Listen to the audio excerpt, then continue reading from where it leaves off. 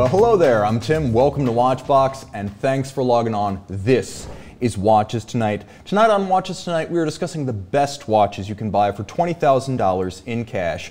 And we're talking about mistakes people make when they impulse buy, specifically all of that plus your viewer wrist shots tonight on Watches Tonight. Calling out Edward Ledden of Sweden, first man in the box, Joe Pinto from Scarsdale, New York, instead of Louisville, Kentucky this time, Alex O, Kenneth S.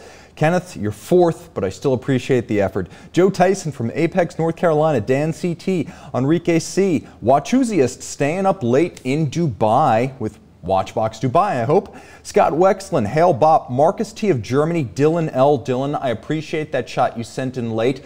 Wolfgang, I'm sure, will also appreciate it. I understand you're going to smoke a cigar when the workday is done. Wolfgang would understand and approve. We've got Rich Gotti, Richard Tutu, Jim M, Adrian V, Ran from Louisville, Watches and Whiskey from Baltimore. Actually, I think Watches and Whiskey is from Philly. We've got another whiskey guy from Baltimore. We've got Artaud Charles in Manhattan, New York, and J. Bo Surf from Adelaide, Australia. We've also got Yasis J. Remember, guys, check out thewatchbox.com. They're the people who pay me. They make this show possible. They're effectively the obligatory executive producer on everything I do, which means check out thewatchbox.com. It's sort of like my way upscale Patreon page. Any brand you like, any style, we've got 3,000 watches live right now. Of course, Sean is operating the switcher tonight. He is making the magic happen off screen. Okay, so while we file into the show, I see Simon Templar, C. Flynn, Mark S. from Brooklyn, MCC, Sean Hansen. While we file in, I've come to realize that watch collectors brutalize the language of their hobby like none other.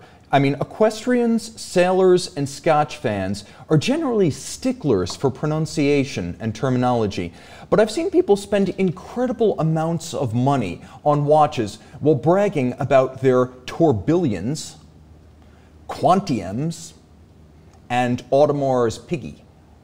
It's happened. Of course, as a dealer, I can use this ignorance to my advantage. Ultimately, once you have a $60,000 Audemars Piguet, you really need to complete the set with a Kermit. All right, and it's true.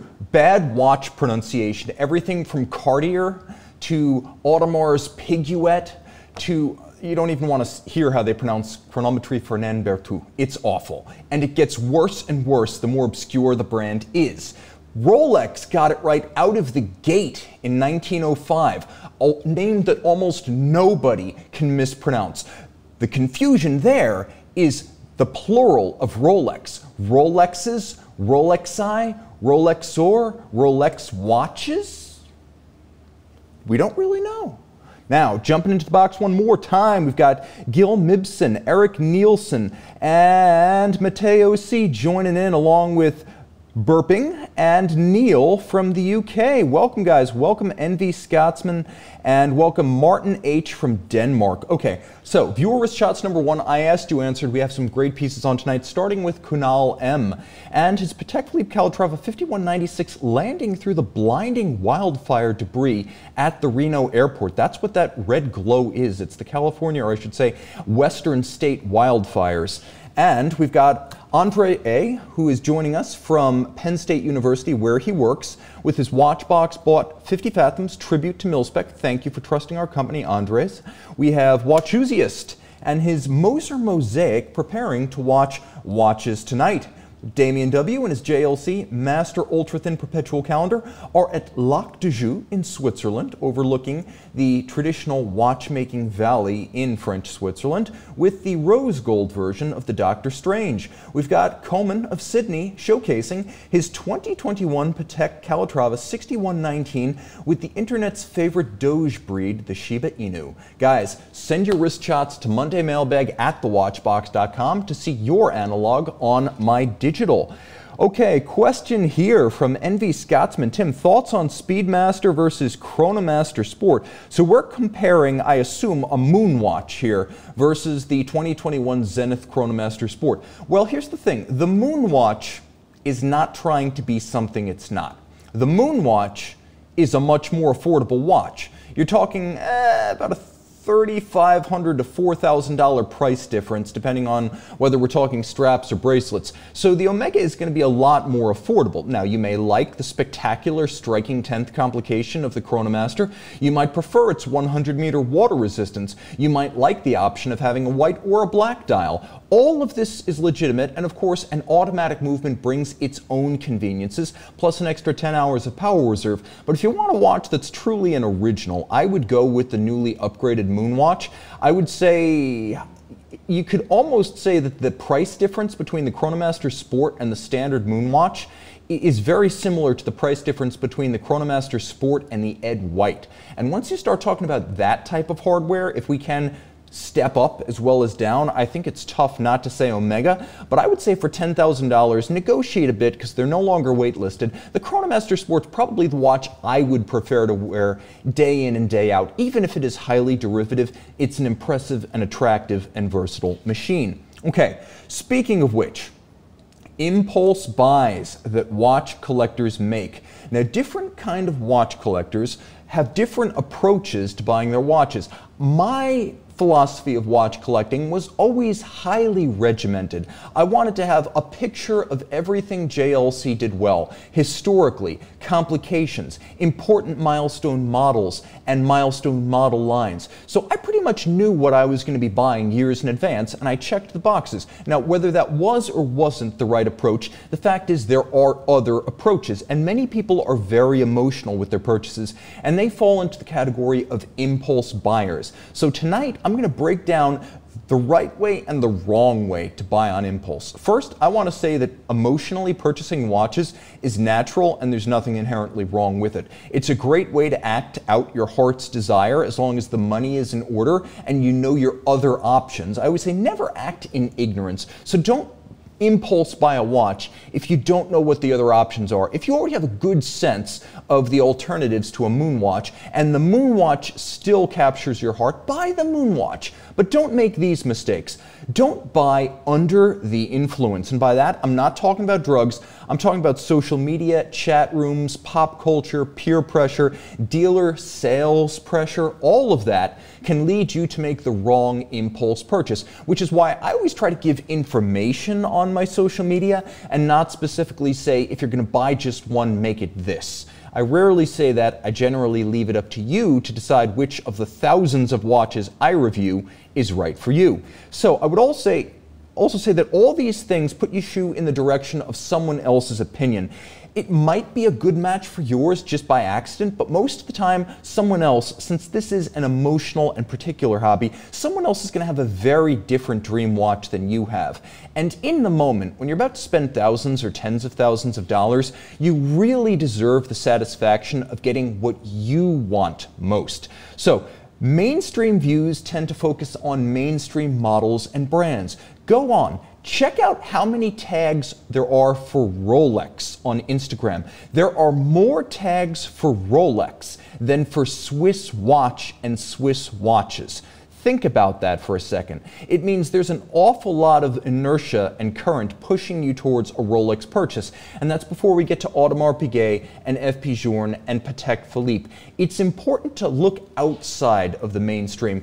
You're going to find that a lot of people who are very low-key on low-key forums are going to provide better information and more honest accounts than people who are simply striving to get the most clicks. That's right, not every influencer is interested in selling something specifically. They might just be interested in clickbaiting their way to 1 million followers. So don't necessarily take buying advice from that kind of medium. I would also say, if you follow mainstream social media and pop culture, you're going to find that it's not a great match for your tastes if what you might like more is Girard Perregaux, Ulysse Nardin, Glashütte Original, Parmigiani Fleurier, and Beauvais. Those are brands that you're only going to encounter if you're patient. You spend some time in places like Watch Pro Site on the internet, or some of the secondary and tertiary forums on Watch You Seek, where you might encounter the people who are actually into these watches. So in other words, know the watch community and the watch social media ecosystem well enough to avoid the mainstream and take in some of those other streams, the other other currents where you might find things you adore that you never considered in the first place. Now, I would also say, ask if you want to buy watches under the influence of drugs. This is why I say never do it, because the outcomes can be horrific. But if you do truly buy under the influence of drugs and not just influencers, it leads to this. And now you're $200,000 short and the owner of a Pokemon tourbillon. And folks, that's not a pretty place to be. That has always been my singular example that I hold up for everything that's wrong with pop culture worship in the Swiss watch industry. It remains a piece unique, and thank God for that. All right, jumping into the box right here, let's see what you guys are saying. Oh, this chat box moves fast. We have one comment saying, French is tough. Scott Wexlin asking, is Loki a watch guy? I haven't seen the Loki series on Disney Plus, so I don't know, but I'll have to get caught up on that eventually. We've got Nolan Reed joining in from the American state of Alabama. And we've got Gail Mibson saying Japan, aka Seiko, should do their own COSC. You know, I would not be shocked if they're actually adjusting the watches to the ISO 3159, because many of the Grand Seiko high beat watches come with an assurance that they'll keep no worse time than -3 + 5 seconds per 24 hours. That's in excess of the COSC. But there is an international chronometer standard called the ISO 3159, and that is the basis for the COSC. In order to call a watch chronomètre in Switzerland, you generally have to go through the COSC. Sure, FP Journe flouts it, some do, but in general, it's a COSC certification. The standard the COSC uses is not a COSC standard. It's pulled from a standard by the ISO that I believe Grand Seiko does use for the high beat movements. What else is going on here? Alex O, high horology chronograph, Arnold & Sons CTB or JLC dual met. You can get a CTB for outrageous money, like 15 grand or less, and it's a retail price of 27,000, so that's a fantastic bargain. But remember, those white gold JLC dual met chronographs originally sold for about $55,000. If you can pick those up in the high 20s, low 30s, you're getting a much more substantial high horology watch. And as much as I love the CTB, I put my money down and I bought the Duomet, and I owned it for 4 years and I loved it. It was the most accurate mechanical watch I ever possessed, and I can tell you that the CTB being 44 and the Duomet being 42, they do wear differently, and the Duomet wears better. Also, if you can get over the chronograph, there are 40.5mm Duomet models, including the sublime Quantième Lunaire with the enamel dial in white gold. That is a very special watch and definitely worth your consideration. Simon T saying it's in Lapland, northern Finland. I'm not sure what the preceding question was. Let's see what else is going on. We've got a Mick in Florida joining in from the Florida Keys, Thomas Burnett, Jack Dodson from Draper, Utah. We've got Luis Molina saying if you could have only 2 submarines, which ones would they be? I would take SSN 571, the USS Nautilus, and because it's equipped for covert ops, and a Seawolf, the Jimmy Carter. Those would be my favorite submarines. And maybe the NR-1 if it still existed, because a nuclear mini-sub is just awesome. What else is going on? We have a friend who's saying evening from, there it is. We got fries with mayo, evening from across the pond. Thank you for staying up late. Mark S is saying Typhoon class. The Typhoon class sub, which includes the world's most horrific looking swimming pool. Look it up, open a different window, keep me streaming, right? Typhoon class sub swimming pool. It looks like a prison pool from hell. All right, let's jump back into our regularly scheduled program. Never buy a watch on impulse on credit. I say never finance fun. It's even worse when you're doing it with a credit card. Here's the thing, borrowing money to buy watches is a sign that your impulses have gone too far and they've taken over the process. Loans, credit, hock, whatever, all of it's bad. So it's stress that takes the fun out of the ownership experience. Your watch should be all yours from the moment you put it on your wrist. A watch is a very intimate thing. You don't want it to be half owned or majority owned by a credit card company or a bank or your mom. I would also say buy impulsively if that's your way, but take your risk with style selection, not finances. Now here's the thing. I can understand if you've got the cash to pay it off immediately and you're just doing it for flyer miles or cash back or to upgrade your card. All of that is cool. That's not really the same thing as borrowing money to buy the watch, because you've already got the cash to pay it off and you're doing it as a stratagem to take advantage of some sort of card benefit. That's completely different. And of course, there is that badass American Express, as we all know, for the millionaires of the world, that you will use to buy your DB28 Tourbillon. And if you do that with an American Express black card Centurion, then you are an absolute badass. Richard Mille, De Bethune, Grubel Forsey, all bought on the black card, all awesome, all fantastic theater to impress your friends when you're out on a watch tourism spree in Miami, LA, Geneva, or New York. But remember, the guy who can buy a watch on that card can pay for the watch in cash. Otherwise, he wouldn't have that card. Let's see what else is going on in the box. We got Rick Goffman saying, use a credit card for the transaction and then pay it off. I agree, pay the full balance. But if you can't pay the full balance, don't get in over your head. Don't even start down that path. Naresh Pape saying, I love the Pokemon watch, not gonna lie. Yes, but there's a $20,000 version that has the same dial without the tourbillon. Do you still want the $200,000 version, Naresh? Okay, also, don't impulse buy a watch naked. No, not you, the watch. The watch.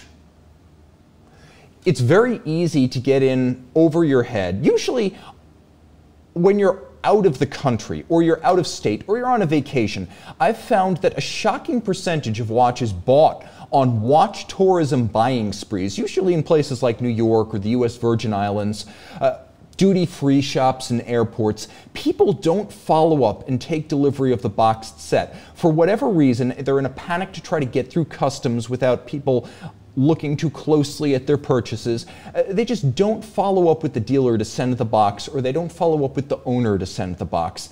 And again, a lot of times this is strictly because they don't want to be caught with a pile of boxes and papers going through customs with a watch they didn't declare. So remember, if you're going to do this, watch tourism is always about paying too much, always, for instant gratification. But if you're going to impulse buy, make sure you get the box with the watch. Maybe not with you on your trip home, but sent via airmail, quickly, completely, and intact. Because too many watches are bought and then left naked when the vacation buyer never follows up for the rest of the kit. And especially with something like a Patek that you buy in the US islands, you are going to wind up with an unsellable watch if you don't have that certificate of origin.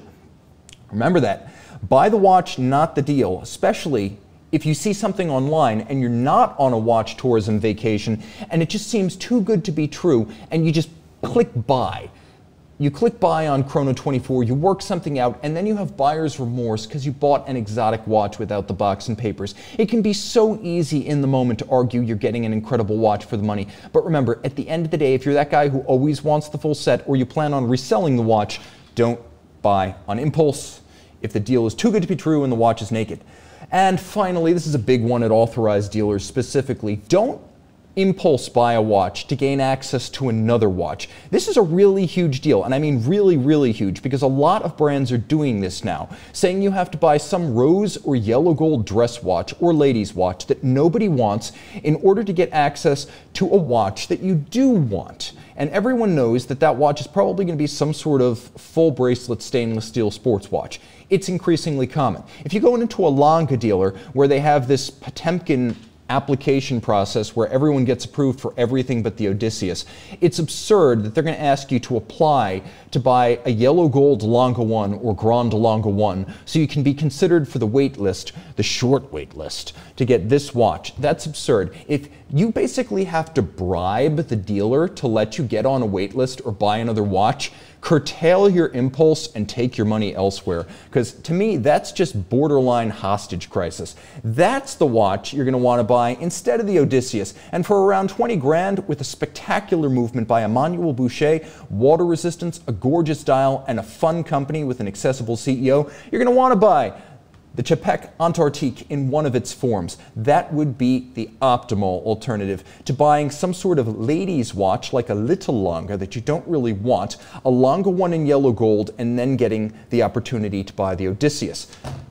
Circumvent the whole process and buy that. Okay, Jumping in right here, let's see what's going on. We have Simon T saying, I went into a Longa dealer and walked out with a Moser. The drugs were really good. That's an interesting experience. Jeff saying, and the black card is a charge card, so at the end of the month, it has to be paid off. Well, there you go. But the guy who has the black card doesn't have a problem. No one really knows what it takes to get a black card. It's shrouded in myth, and American Express keeps it that way. But I've spoken to people who've worked in golf pro shops or watch boutiques and car dealerships who have incredible stories to tell about the American Express black card. Let's see what else is going on here. We've got Mark S. saying, at Pete's Timepiece Safari, JLC is the better watch. The 5015 is better looking. I guess we're talking about the JLC Navy SEALs diving alarm or the 5015. If you want an alarm, there's only one option there. Alarm watches are the most practical of complications, and dive watches are also tough, hardy, and versatile. They are stylistically appropriate in an office setting where Rolex has effectively set the dress code. Everyone's running around with a GMT, a Sub, or a Sea Dweller, and that's a dress watch. So too can be the Navy SEALs. But I would say if you're comparing it to a 5015, well, that's a beautifully handmade watch. In my opinion, that's a different echelon of high horology than the Navy SEALs. And while I love alarm complications, I would say go with the 5015 and get it in titanium to make it more wearable. A very, very special watch. What else is going on right here? We have Thomas Burnett saying that Chapek Antarctique is an amazing watch. We have Dylan L asking, is Chapek the same Chapek precursor to Patek? Yes.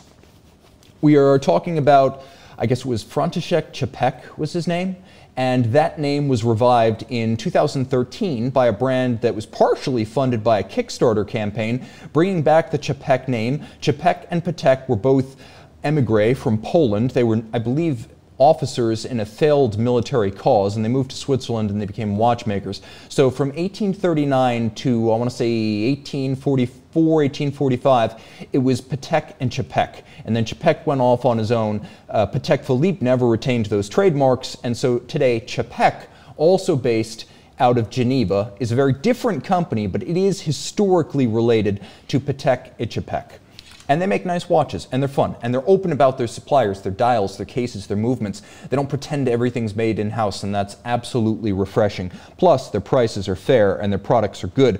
We got Watch by Design. Hi, everyone. Curtis here from San Diego. Eric Nielsen saying, relative of mine has a black card. He's about 15 million net worth, 4 million liquid. Well, there we go. We peel back the veil. Monkey C Production. Hey Tim, what's up from Chicago? Hello, my man, and thank you for joining us from the American Midwest. Okay, jumping back into our regularly scheduled program, Saul C.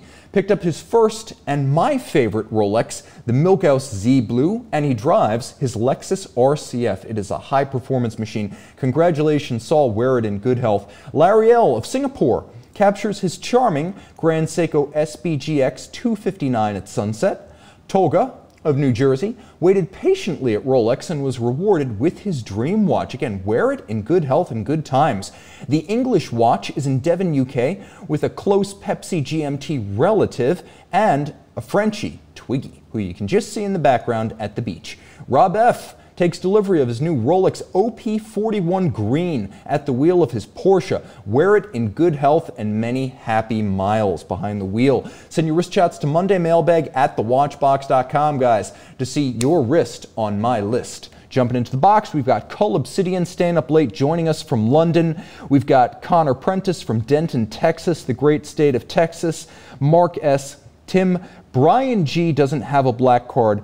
I would be surprised if he didn't. You know what? He never mentioned it, but he did mention once that he regretted not getting the supercharged Range Rover, so he sounds like the kind of guy who might have one.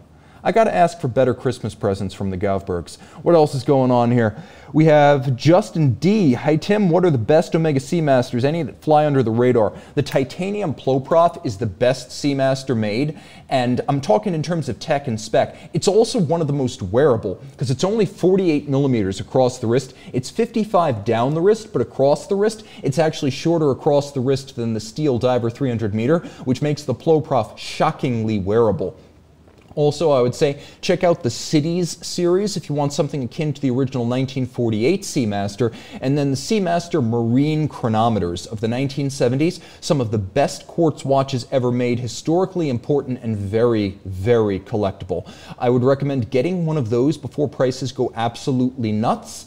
And then finally, I would say if you ever have a chance at the ultralight, it's probably the most durable watch Omega has ever made. Anti-magnetic, shock resistant, and water resistant. Technically, it might be the coolest Omega currently in production, and the only Omega that I would recommend as a one-for-one substitution for $1 million Richard Mille. So those are my recommendations right there. Okay, $20,000 watches that I love. We need to get along here because I'm dragging the show, and I need to talk about the main topic. We've spoken about $3,000 watches, $5,000 watches, $10,000 watches, but you've asked me, Tim, do 20, do 50, do 100,000. Let me know what's possible at the upper end of possibility. And today we do. So with a budget of up to $20,000, anything is possible. Short of a minute repeater, you've got incredible options at 20 grand or less. So let's take a look at our embarrassment of options, starting with the Rolex Sky Dweller. Reference 326934, white gold bezel here, but otherwise entirely of stainless steel. So steel and white gold, this watch you see here, available as of 2017, and that was the first time Rolex ever had a wait list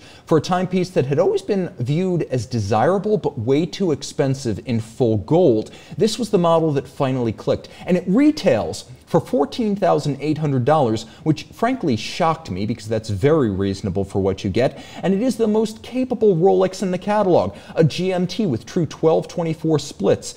It is a quantième annuel, an annual calendar, Rolex's first and only, a COSC chronometer, anti-magnetic, 100 meters water resistant. It is all of those things, and a surprisingly wearable 42 millimeters. It reads and wears on the wrist like a very large Datejust. Now available, I should mention, for this year with a Jubilee bracelet. It always looked like a big Datejust. Now it can truly wear like a big Datejust. With steel, you'll pay a $250 premium, but a lot of people are actually ponying up as this is now the single most in-demand Sky Dweller model. Steel, blue dial, Jubilee bracelet. And I've been told by Rolex dealers that this is now a watch that's being allocated, so they know how many they're going to get each year. And that is a distinguished status, typically occupied by watches like the GMT, the Daytona, the OP41, the Submariner. So for the Sky Dweller to have joined that echelon of Rolex watch in terms of demand is a very big deal for the Sky Dweller. So I'm told that right now this is the second or third most waitlisted watch, and a lot of Rolex dealers are not even taking new waitlistees. But I will say this, now available on a Jubilee bracelet, you might be able to score the older Oyster bracelet for about $20,000. They're out there. It's going to be hard to find a black dial or blue dial version. For right around 2021, 22, you can still get into a Sky Dweller, and frankly, I think I would actually say this is worth paying the premium or getting on the wait list. I rarely say pay a premium for a watch or get on a wait list. I'm usually inclined to vector people towards cool alternatives they might not have thought of, but I like this watch so much and it offers so much capability that I would say that paying $6,000, $7,000, $8,000 premium over new is not unreasonable, and getting on the wait list for 24 months, 30 months, whatever it is actually a good use of your time because you will get a watch that is worth the wait. And remember, this is a timepiece that is, marked up $5,000, $6,000, $7,000, $8,000 over its retail price. We're not talking about a $34,000 Nautilus that becomes a $400,000 watch, or a $26,000 Chronomètre Bleu that becomes a $110,000 watch. Paying a little bit of a premium for this watch, most of your money is probably safe, as I don't see these ever returning to their retail value on the open market. You'll probably get most of that premium you pay back if you ever decide to sell the watch. Jumping into the box right here, we have Ben L saying, my AD said he will get only one blue dial Sky Dweller this year. We got Watch by Design, a lucky man no doubt, saying, I picked up my two-tone Sky Dweller in Hong Kong in December of 2019 for retail, $17.2 thousand, no sales tax. Man, you scored. We have a lot of stories like that. I bought my 5711 back in 2014. I bought my Chronomètre Bleu back in 2016. They're all the kind of stories that make you cry. I remember I could have gotten an AP Star Wheel for about 12,000 bucks once. Now those are $40,000 to $50,000 watches. The market has caught up with my foresight. But it's not foresight, remember guys, if you don't buy the watch. It's just a fish story. It's the one that got away. And no one really cares how big a fish you never caught. But if you bought that watch at retail, you're the man. Okay, Let's talk a little bit about Breguet, a brand we don't discuss often, but I hold them in high regard, and the market generally doesn't. So let's talk about the Breguet Tradition 7027. Can you find a better finished or more magnetically styled dress watch movement below $20,000? I don't think you can. This watch movement has, well, actually right there, that's Ulysse Nardin, that's my bad. Sean, I apologize. But the Breguet Tradition 7027, it has both elements of great finish, or a great movement, I should say. Aesthetically, a great movement will have finish and architecture. There we go, that's what I'm talking about. Okay, so architecture is the shape of the wheels, the shape of the bridge, the positioning of the different elements. Finish is things like graining of bridges. It's things like guilloche of dial, beveling of edges. It's things like satination of wheels, bluing of screws, and black polishing of regulators. This watch has both. You can see the barrel is at center. The train is laid out with individual finger bridges for the third, the fourth, the great wheel, the third wheel, the fourth wheel, the escape wheel, and of course the balance. The balance, which has a parachute shock protection system and it's free sprung, the best of past and present. And the dial, though small, is hand guilloche and made of solid gold, galvanized silver. A very specialized watch. 38 millimeters and available in all three golds. It's a bargain in all three. This is a watch that came out in 2005, and to me it was born perfect. There is a larger 7057. I don't think it's necessary. It's 40 millimeters if you want it. I think this is pretty close to perfect. It looks good on any wrist. It's attractive on both sides of the case, and the back is even freehand engraved, which is very rare. I would say realistically there are no comparable Vacheron, Audemars, or Patek models available at the price point. And I would even go so far as to say that for that price point, you're not going to get a comparably interesting Longa movement. There might be some Saxonia and 1815 models for $15,000, $16,000, but they're not as just thrilling on both sides as the Breguet. This is the kind of watch you will enjoy over and over on both sides with the loop. It's as exciting on the dial as it is on the case back, and I think it's one of the best ways to spend 15 to 20 grand on a used watch. Let's jump into the chat box. Brian McCarthy saying, looks like someone threw a load of watch parts in a glass case. We got Jeffrey D saying, I love Breguet, especially the 5817 Marine Rose Gold. We've got Alex O saying, probably the only time I'd spend that much watch, he's saying, beautiful Breguet, probably the only time I would spend that much money. We have Kiki Fry saying, I can't get on with the sandy colored gold. What about the white gold model? That's a little bit different. And then we have Enrique C saying, I'm not a fan of these small offset dials, so they're not for everyone. BS is not a fan of the yellow gold, but the white gold looks good. And then we have Thomas Burnett saying, absolutely love Breguet. The Tradition range is amazing. Edward Ledden saying, Nick Mason bought his Ferrari 250 GTO for £35,000 in 1978. I've heard stories like that. Guys who bought like a GTO in the 70s for $75,000, or Mercedes Gullwings, generally running on a Chevy small block with the original inline six delivered in a box, like back in the 70s. I've heard stories like that. We have the Real 2 Fly asking, would you rather have a Datejust 36 Wimbledon as your one watch, or the Breitling Premier B09 Pistachio plus a Zenith Day-Fi Classic Skeleton as a two-watch collection? I would rather have the Breitling and the Zenith, and I wouldn't have to think twice about it. Really, there are very few Datejusts that could tempt me away from any Zenith, and we're talking maybe the Japanese market Turnograph and precious little else. All right, what else is going on in the box right here? Quarter's Eye saying Breguet is fantastic, love the brand. I got another option for you guys. JLC Master Ultra Thin Jubilee, a 2013 limited edition in platinum, 880 pieces to celebrate 180 years of Jaeger LeCoultre. A very, very, very special watch. 39 millimeters in platinum, 4 millimeters thick. This is a watch that is 4 millimeters razor thin, not thick. You don't describe a watch like this as 4 millimeters thick. You can see it is blade-like. It sinks down below your wrist hair. It's so flat, JLC installed a solid platinum case back to prevent it from bending on your wrist.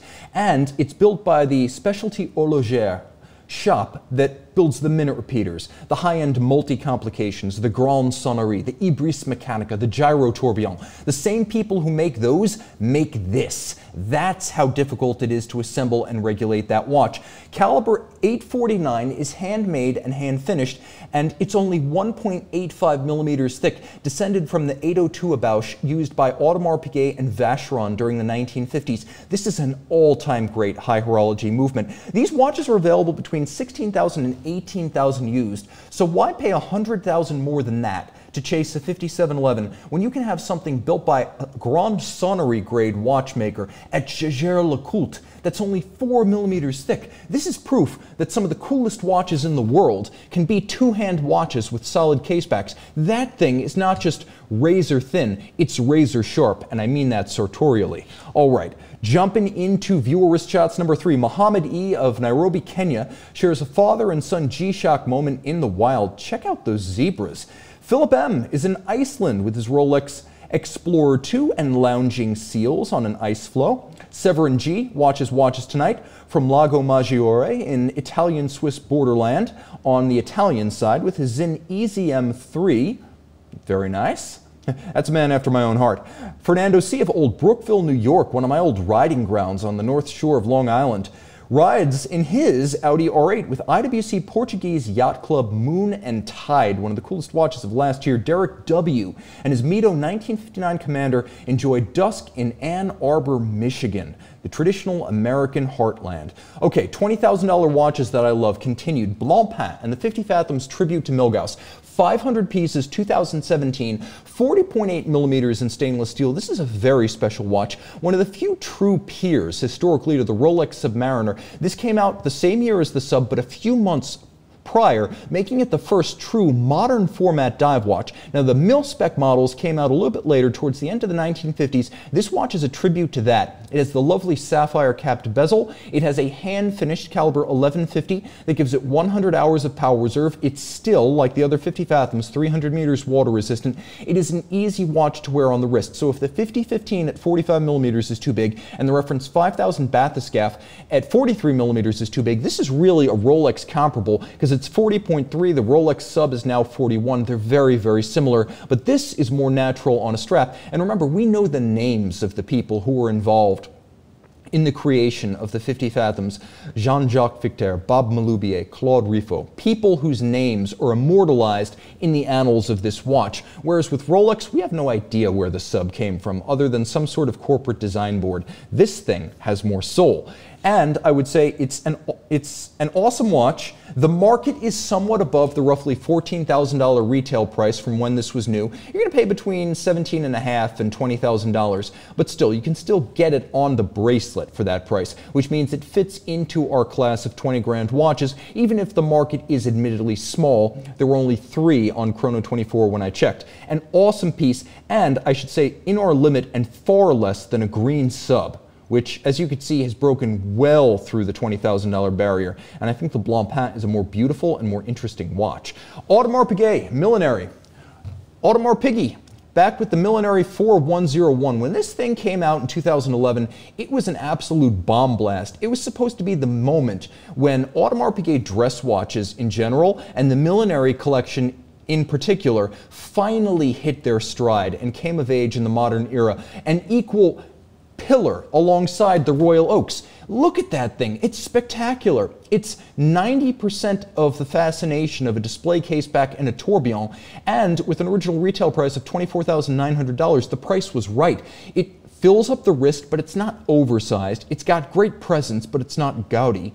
It is a handsome watch, but it's not a Royal Oak, and it's an enduring design, but it's not by Gerald Genta. It still looks as good 10 years later. What happened?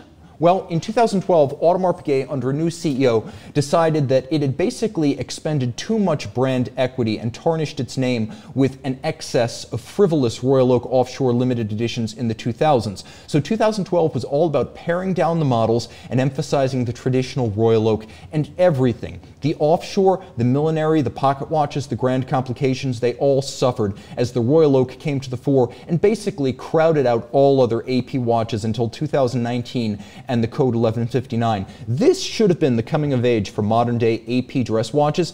Instead, it's just a great buy on secondary markets, as this is a watch with a sensational open dial that gives you all the action of a display case back with the movement on the front and that lovely rose gold gilded bridge with Gyromax balance. It is a watch that is still an awesome watch, and I should say, like all millineries, this awesome watch wears well on a small wrist, and there's my wrist for proof.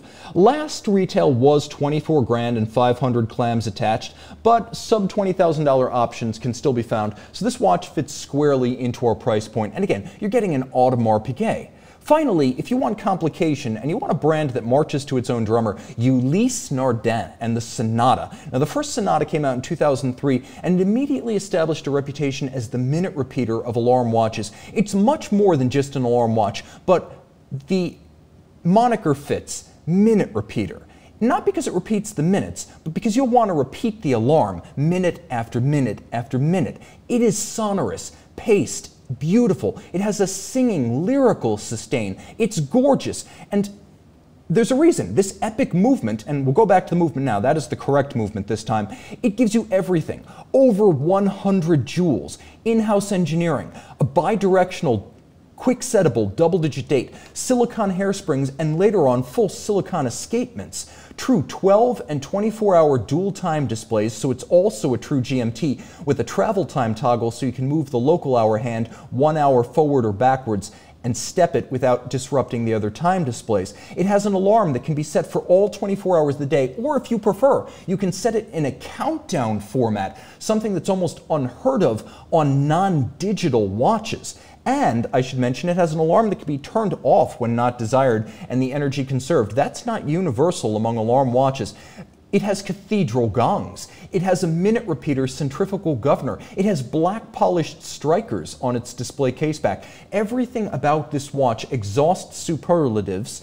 And the shocker here is that you can own one in precious metal, no less, for less than the price of a used 2021 Submariner. That's right, 18 to 20 grand. You can load up a Sonata Cathédrale with cathedral gongs, minute repeater tone, GMT, a fully loomed dial, the bidirectional quickset, a full silicone escapement, anti-magnetic hairspring, and a free-sprung balance. Beautifully made inside and out, and unlike anything available from a mass market brand. This is one of the greats of the modern era. Guys, it's ready and waiting for less than you will pay for a used Kermit. Okay, viewer wrist shots number 4. I asked, you answered. We're starting out with Chris. Chris is ready for anything with the Alonga Unzona Grand Longa 1 Luminous. Looking good. A lot of folks don't know that version of the Grand Longa with Lume exists.